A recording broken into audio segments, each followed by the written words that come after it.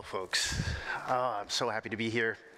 And I want to talk to you today about the power of play and treating mental health.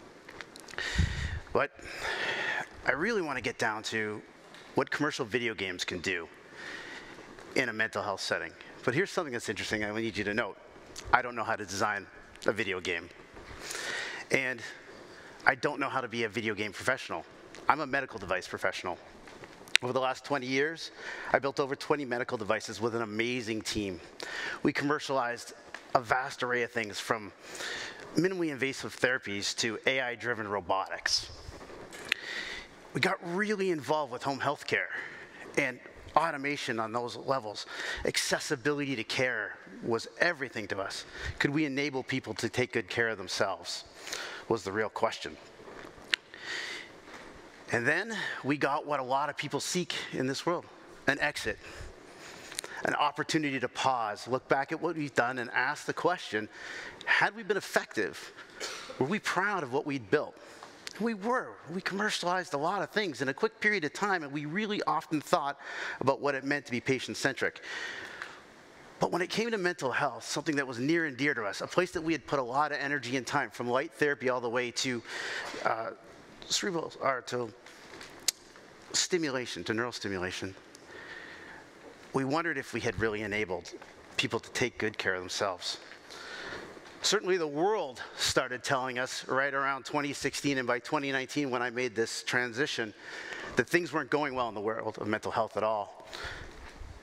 At 2016 through to right now, we saw, depending on what cohort you're part of, that you could be experiencing 30, 40, 50, 60, 70% of your population with symptoms of anxiety, stress, and depression.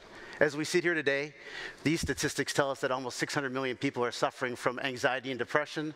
We just heard, and we all know, that by 2030, the World Health Organization has us really focused heavily on mental health as a leading cause of mortality, and our spending is abysmal in this area. So I was really contemplating, had we done what we could do? An amazing thing happened in that journey. It's something to go through the process of building a company and selling it, and I met an amazing man, Mike Wilson. And he was going through the same trajectory at the same time. We were about the same age, and he was built up this great company with a great cohort of folks, and it was about to go public. It was called Devolver Digital, but he had done it in video games. And he and I got really close together as we went through this experience together, something that was sort of unique to do. And we shared a lot of the similarities of the things that really concerned us, mental health, and our own journeys through it, which had been challenging at times, and for our families as well. And he was really starting to question, well, what have I done building all these games? Around this time, we heard the World Health Organization, the DSM, suggesting that video games could be a cause of health concerns, not just a symptom. But at the same time, Mike's team had just commercialized this amazing game, Fall Guys. We're hitting the pandemic, and he's showing me correspondence where people are saying, this game has saved my life. This game is helping me access care on a whole other level. And he implored me to, we've got to get this out there. We've got to share this data. I'm a medical device guy. And so what I decided to do is tell him in gory detail what it means to commercialize a device. I told him about quality systems and regulatory, the FDA, the FTC, right? And that having the data wasn't enough, what it meant to run a clinical, what it meant to run these companies in a certain way. Mike then pointed me to this post that was done by Arianna Huffington. I'm going to read this one directly to you. The power of play. There's no better way to help people improve their lives than meeting them where they are. And where 3 billion of them are is on gaming platforms. He caught me right there. That's that accessibility to care that I wasn't sure that we'd been able to do before. So we started telling the story. We got out and we dug deep into the data. And what you're seeing here is what is actually out there in studies, some of which that were actually designed to show that video games are not good for you. How about 69% psychological therapy outcomes are improved with video games? 24% of boys who play games have fewer mental health conditions and issues. And 90 minutes of play a day made you a healthier individual, both mentally and physically, and your self-esteem was up. When I saw that, we just got determined we had to do something with this, and we got rolling. Mike did another amazing thing. He did his call out to industry, and we had video game experts show up, the likes of which you've never seen. Shipped millions of dollars and millions of titles, right? These folks were pros to the top level. I reached out, and I was a little scared to reach out to folks like you, my cohort. It was like, hey guys, do you want to talk about video games? And they came running. Quality, regulatory, the best med advisory team I had ever been able to assemble, $0. They all just came to help.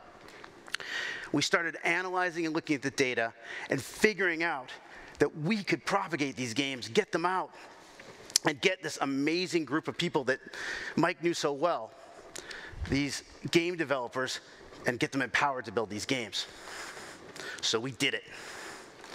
Mike called, and thousands of game developers answered. 108 games were developed, and these were sweet and beautiful things, but not one of them was what we were asking for. And this is exactly where we found a teachable learning moment. The game developers themselves started to teach us about what it meant to make a game. The whole process, 40 years of what was their own version of a behavioral science. It started with this kernel of play and fun, and it expanded all the way out to the secondary game mechanics, scoring, badging, social. But it started with play and fun and landing you in a place that was dopaminergic, which is hard to say, but not a bad word.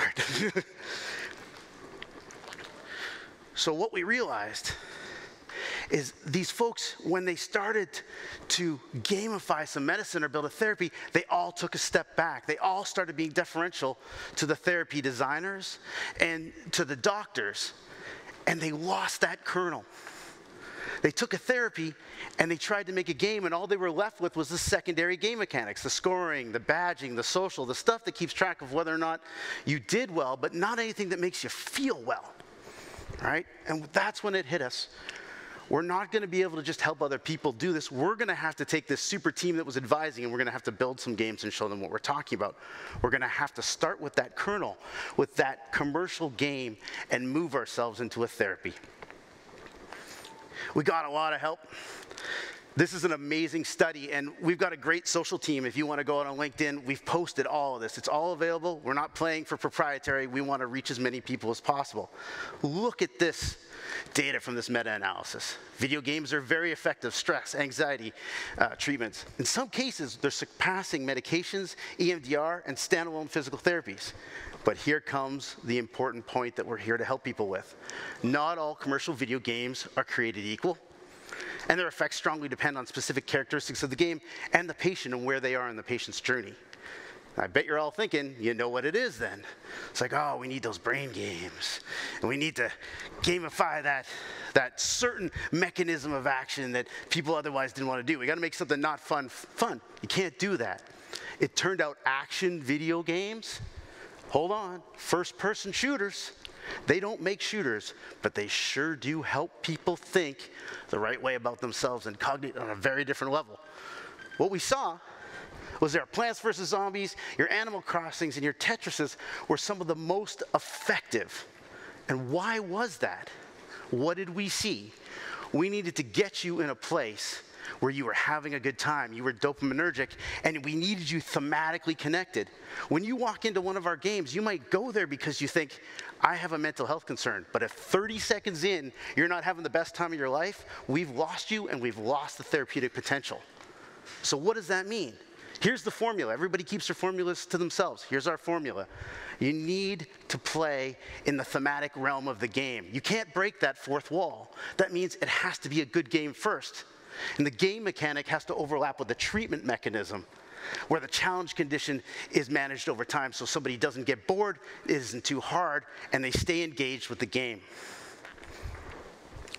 So now we're out and we're having conversations with people and we're trying to let them know therapies can't just be gamified. We're not saying that gamification isn't valuable, but if you want the results that we've been seeing from these commercial games, the most captivating games need to be medicinalized. And if you don't think I was scared to come up here with a made-up word in front of a whole bunch of doctors and stuff, you're wrong.